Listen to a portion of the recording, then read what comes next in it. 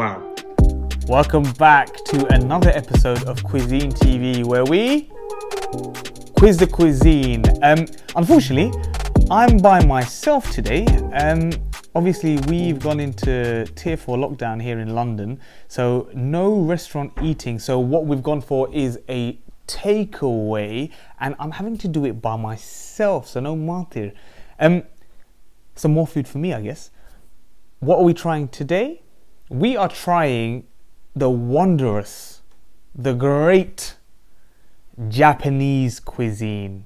Japanese cuisine is essentially rice, seafood, noodles, but it's also got a lot of influence from the West. So you might see, I don't know, hamburgers in there, spaghetti in there, various other kind of Western food. But it's also got some influence from China. It's neighboring countries, as we've seen throughout most cuisines.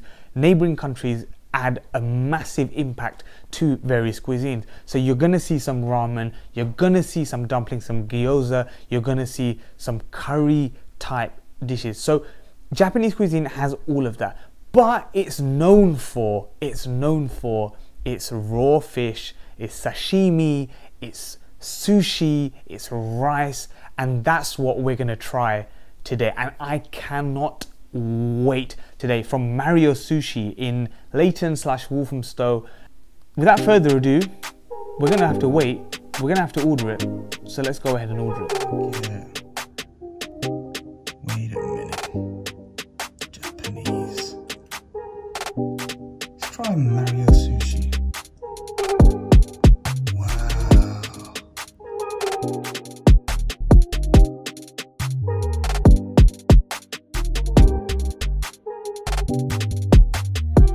Now, I tell you what, the food is looking amazing. The spread that we have, I literally cannot wait to try. We have various different items.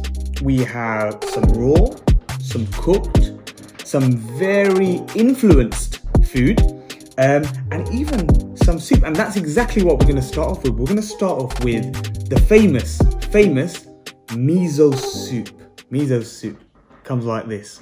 Now, the miso soup is a traditional Japanese soup the Japanese use to either start a meal or accompany a meal or even finish a meal. And it's got dashi stock, sometimes some soy, some seaweed. Here I can see some sesame seeds as well, and it's served hot.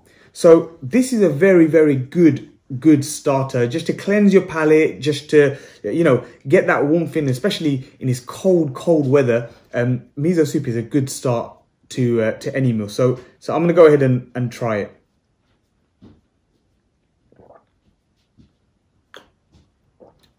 Wow, I love it. I love a miso soup. Now, I generally, with miso soups, add a bit of soy sauce in, just to add that extra kind of saltiness to it. But this is already quite salty, so it really does have a lot of flavor. And the stock itself is somewhat fishy. To me, it's a bit of a mystery, but it's somewhat fishy.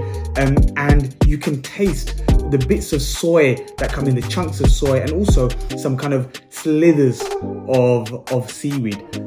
Very good soup to start off the meal. So now we move on to, I would say, the most famous Japanese dish or dishes. We have a selection of sushi rolls.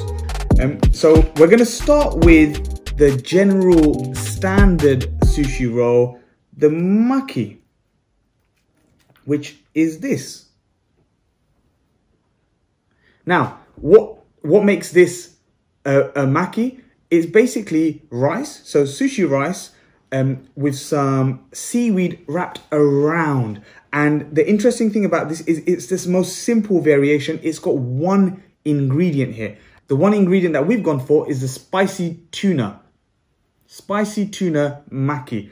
We're gonna go and give this a try. Dip it in your soy.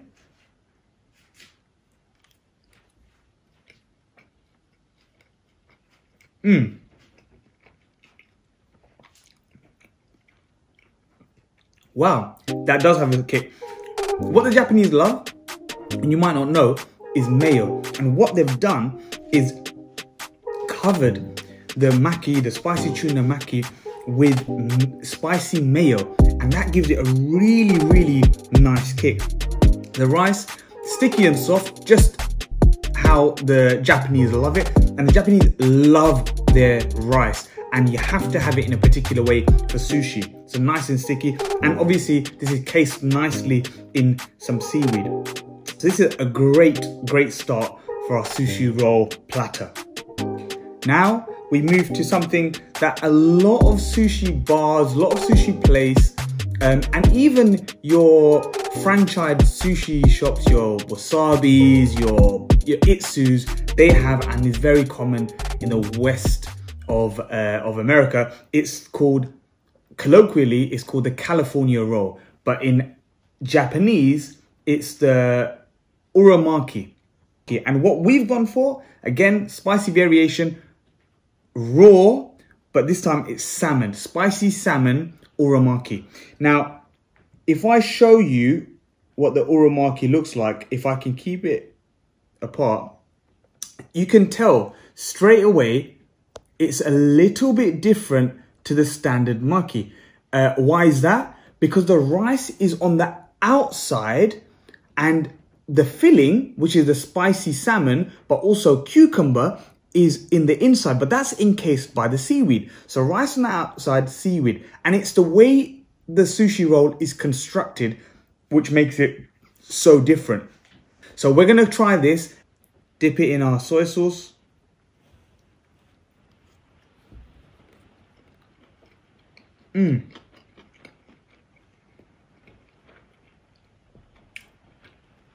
Delicious. Delicious. Salmon is fresh. Cucumbers gives it a nice, refreshing flavor. And again, that spiciness of that Japanese spice infused mayo is so good. Really, really nice. All right, so finally, of our sushi platter, we're gonna try the cooked variation. So we tried the tuna and the salmon, which was raw, but now we're gonna try the cooked prawn futomaki. Now, what's the difference here? If I pick this out, the futomaki is, you can tell, slightly thinner than the makis, slightly thinner than the urumaki. It's a thin sheath, but what's happened is the construction. Again, it's got a little bit of an overlap. So when you're building the sushi roll, there's a bit of an overlap, a bit more rice, flatter, and a bit more when it comes to the filling. And in this case, what we've gone for is a cooked prawn, some salad in there. It looks like some cucumber as well. And again, topped off with a beautiful spicy Japanese mayonnaise. So without further ado, let's dip and eat.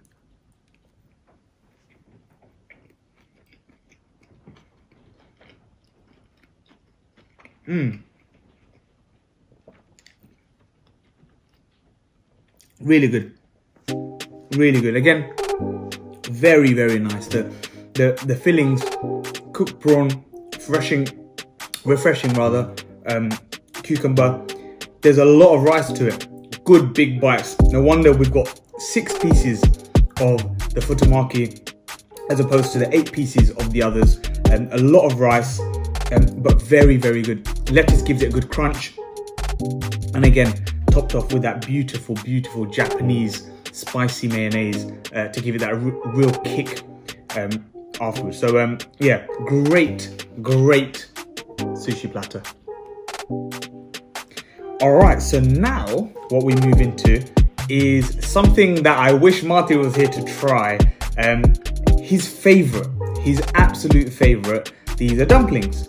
Now, dumplings in the East are also known as gyoza. Nice pastry-like. We've gone for the prawn gyoza. They're nice and warm, and it's fried. It's fried. And this gyoza, interesting fact, is basically something that was taken from almost like a Chinese influenced dish that the Japanese now love. We're gonna give this a go. We're gonna dip. I'm gonna try this nice fried gyoza.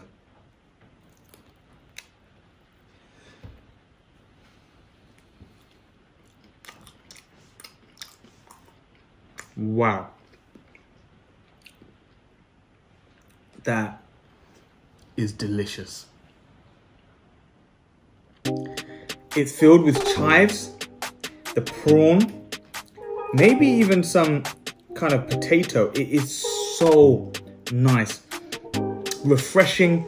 The prawns are cooked really nicely. The crispiness of the exterior shell of the gyoza, so like the kind of lining of it is so nice, but the inside is so soft. Nice and hot, nice and warm. It is a very, very good dish. All right, so we've got another platter for you here today. Very, very nice looking platter. We've got a nigiri and some sashimi. Now, what are those? Well, the nigiri is a type of sushi where we have the sticky rice at the bottom and the protein or whatever you might want to put at the top, almost covering the top. And what we've gone for is a seared salmon nigiri. Very, very nice looking piece of food. And it takes real craft and skill to make the nigiri. If you see it, they build the nigiri in their hands, the rice in their hands, and finally place the bit of fish over the top with a beautiful, beautiful finish. Without further ado, let's give the nigiri a try. I'm gonna dip it into some soy sauce. Now, one thing that I probably should have mentioned is with the nigiri, we get a bit of wasabi. So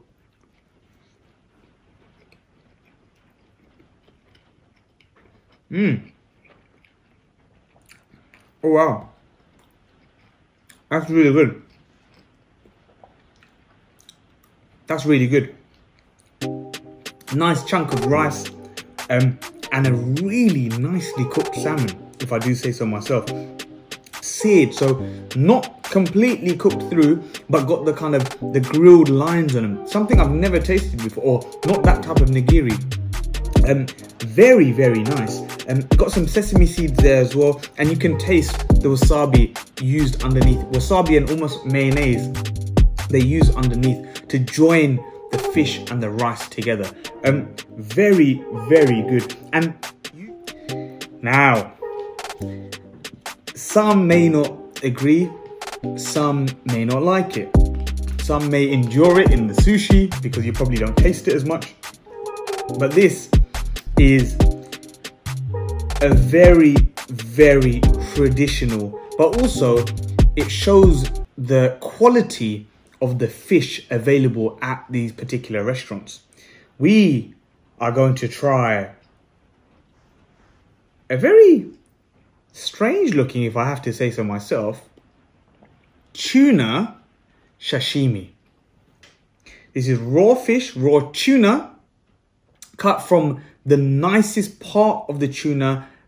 And the way you eat this is very, very simple. Just as we've been eating most of the sushi, we dip it in our soy sauce. We have a bit of, potentially we have a bit of wasabi. We dip into our soy sauce and we indulge.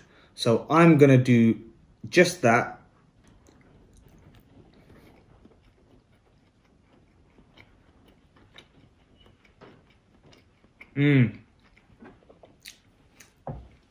That is beautiful.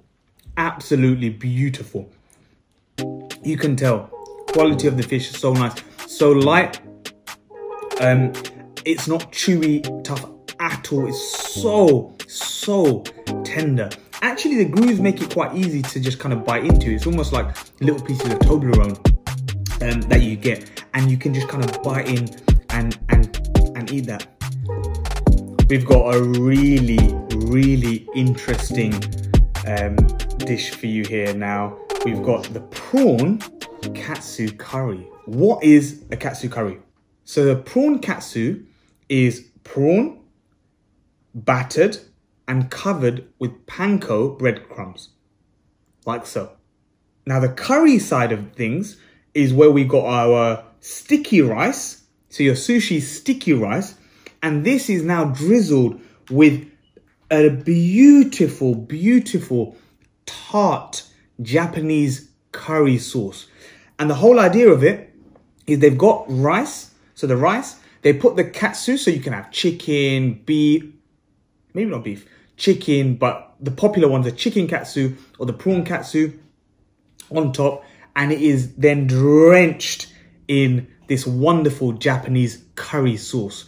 But generally speaking, this is very, very wholesome, very, very kind of warm. And let's eat.